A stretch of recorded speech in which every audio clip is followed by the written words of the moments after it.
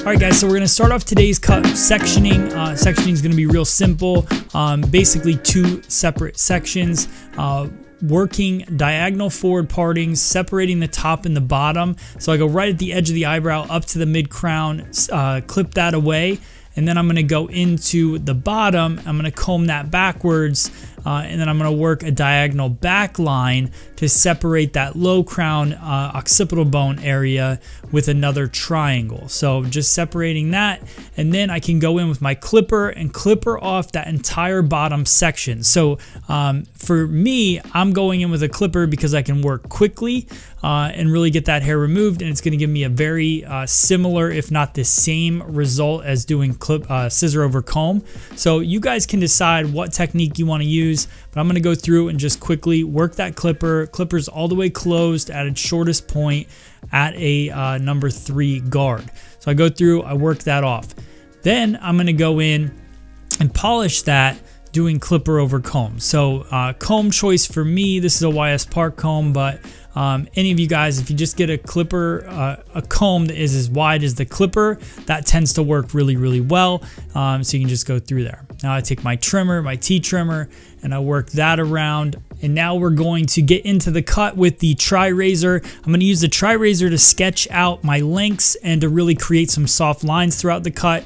And then I'll do some fine tuning with the scissor as well at the end. So our sectioning in the back is going to be starting vertical, and then we're going to work pie-shaped sections all the way around, following the head shape though, not staying stationary. I want to just create some layering in the form of the head shape. So just see me working, slightly holding that hair straight out from the head, and then working that TriRazor through, creating that layered effect. Nice little disconnect on this haircut, but it's nice and soft because of the fact that we're using the razor. So the razor is going to create some really nice soft lines in this cut. I work my way all the way around the head, the same exact way, pie-shaped sections or diagonal forward sections if you want to say that.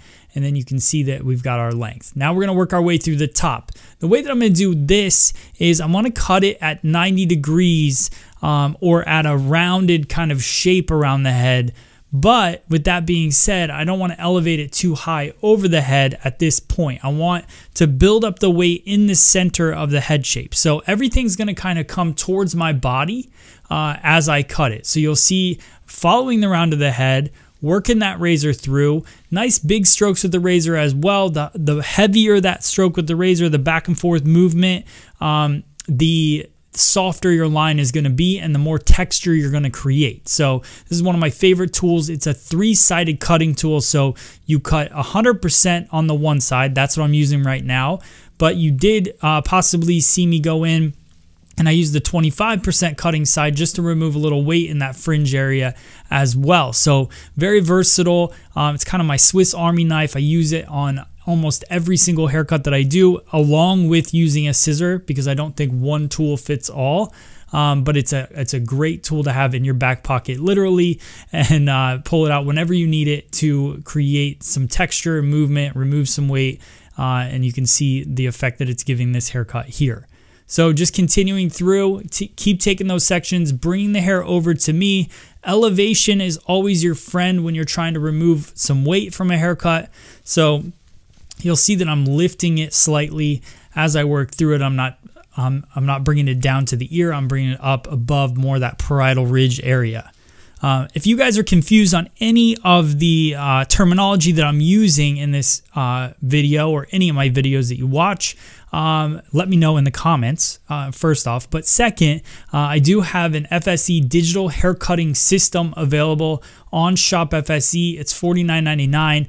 It's got a PDF book that talks about terminology. There's 8 step-by-step exclusive haircuts for that system, and it really walks you through and tells you guys how to do all the basic haircuts so that you're starting off on the right foot, especially you know, if you haven't really studied up in a while or you're just getting out of school. It's a great tool for you to train yourself or your team or your salon, whatever it is. I'm going to go with the Matte Beck scissor now and start creating some soft edges around that fringe area. So basically, to explain what I did here, is I went through and I cut with the TriRazor my basic length that I was going for, or about the length I was going for. Now I section off the top in that little triangle kind of formation, and I just lighten up that fringe because I want to start to expose her eyes, and that's really what I was going for. So a little slide cutting through. Now we go in with Paul Mitchell Invisible Wear Memory Shaper. I put that in the hair. It's a really nice light hold. We'll call it a gel, and I just work that through the hair. It's going to create a ton of shine. Gives me that hold, keeps the cuticle smooth. You can see the texture already popping out, but we're going to do a ton of techniques now, guys. So this is the Mizutani Type Z dual texture scissor, also available on Shop FSE. This is one of my go-to scissors, or texturizing scissors, because it has teeth on both blades. So there's no standard blade on this. And what I love about that is as it cuts into the hair, you can see how easy it glides through. There's no blade to get in the way.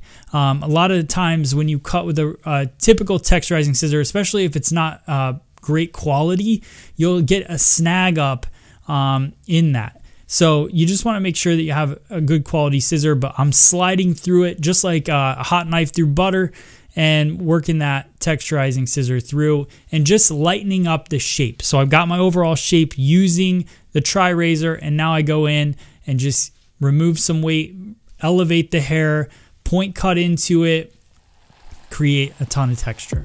So before I finish the haircut, I want to talk about the color technique that I did to transform this yellow, bright yellow hair color into this beautiful pinky rose tone using the brand new Paul Mitchell The Demi Pearl Collection. Basically what I did was I separated the top and the bottom, kind of like I did in the haircut, and I paint the entire bottom section with 7P using 7 volume, and I run that roots to ends all the way through. Then that top U section, I go through and I paint just the root 7P, and then I paint 9P through the mid shaft and ends, and I kind of work it with my fingers through just to melt that 7P and 9P together, which created this beautiful technique. You only have to process it between 5 to 20 minutes. I processed it for the full 20 because I wanted the full effect of the tone. I wanted to show you guys what this can do, but you can see how beautiful that color turned out.